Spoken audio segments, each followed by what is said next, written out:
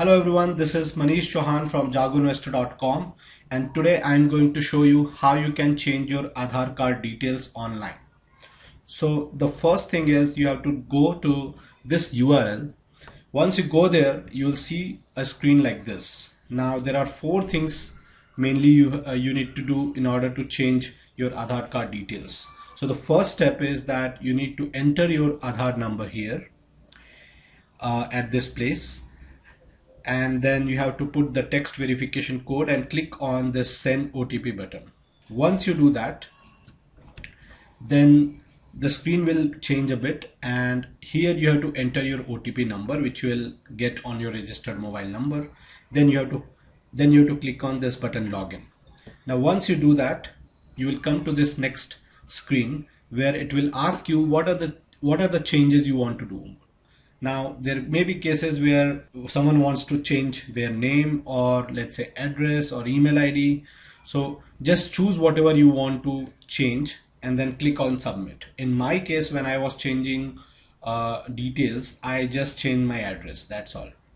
So once you click on submit, you will come to the next screen. Here you have to enter your details which you want to change. For in my case, I wanted to change my address, so I entered all the new details. Now once you enter all the details, at the end it will ask you to either modify or proceed. So you have to click on the confirmation link and click on the proceed button. Once you do that, you will come to the next screen. Here you will have to upload some document which verifies the change, which confirms the change. So in my case, I submitted a bank statement which showed my new address. So what you can do is you can take the PDF of your bank statement, and very important thing is you will have to sign that. So what I did is I took the printout of my bank statement, first page, which showed my address, new address. I signed on that document and then I scanned it back. So make sure that whatever document you are going to submit, you take a printout, you sign on it, and then you scan it back. So the scanned version can be in a PDF format, or it can be a PNG file or JPG file, whatever it is. Once you do that, choose the file, and then wherever it is stored on your computer. And once you do that, in few seconds, you will see the submit button. Okay. Once you see that, so in this case, you can see that I have submitted this proof, and once it is uploaded, you will automatically see this submit button, which will be clickable. So you click on it, and as the next step, you will have to choose a BPO service provider, which will process all your changes. So in my case, what I did is I clicked on this first one because I see that their average request processing time is just 6 hours. Whereas the other one has 1 day and 2 hours. So in my case, I chose this one. You can choose any one of them.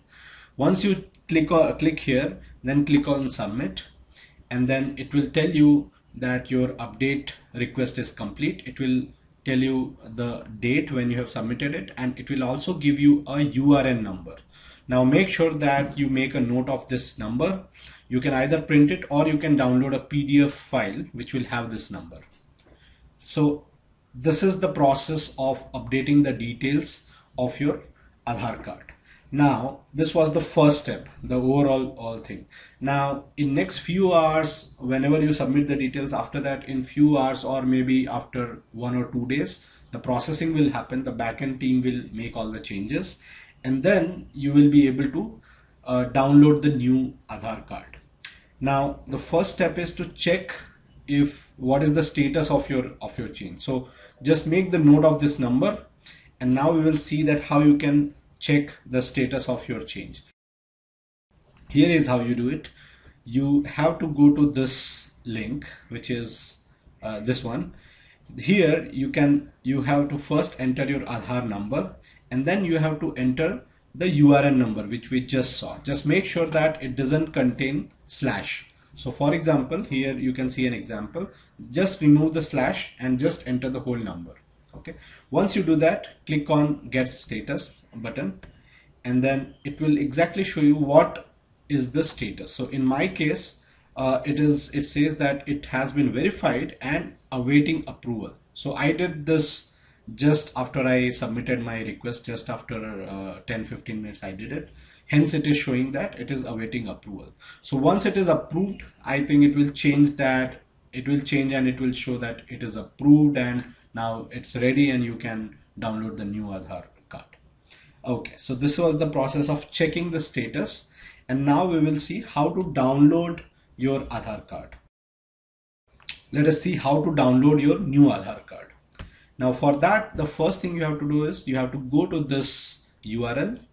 Once you do that, here you can see there are two options. One is I have enrollment ID and I have Aadhaar. So here you have to choose, you have to click here, and after that you have to enter your Aadhaar card number here.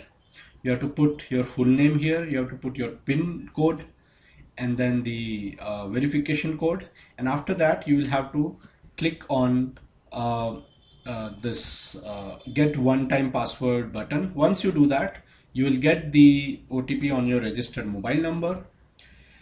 It will say something like this. So once you click on confirm, only then it will send the OTP to your number. Once you get the OTP on your number, then you have to enter the OTP here and then click on validate and download button. Once you do that, you will see a PDF which gets downloaded. Now just click on this PDF. This is the PDF of your Aadhaar card. Now once you click that, you will see that it is asking for password. Now what is the password? Your PIN code is the password. So make sure you enter your 6-digit PIN code.